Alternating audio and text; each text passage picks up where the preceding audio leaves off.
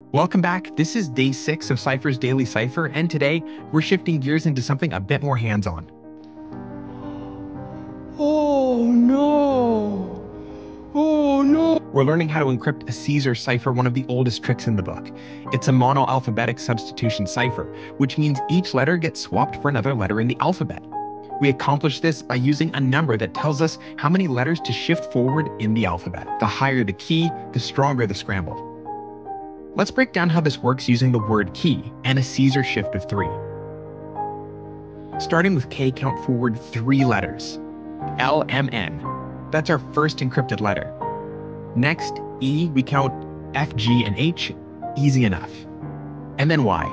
This one wraps around the end of the alphabet. Z, A, and B. That's the fun part about Caesar shifts, it loops back around when you hit the edge. So when we apply a Caesar shift of 3 to the word key, we end up with NHB. That's our cipher word for today, but this isn't just about letters, it's about learning the core of encryption. These basic shifts may look simple, but they're the foundation for everything that's coming in the cipher mysteries, every puzzle, every layer, every hidden clue. It starts here. Leave a like and follow the journey. Each cipher takes us deeper. See you in the next one.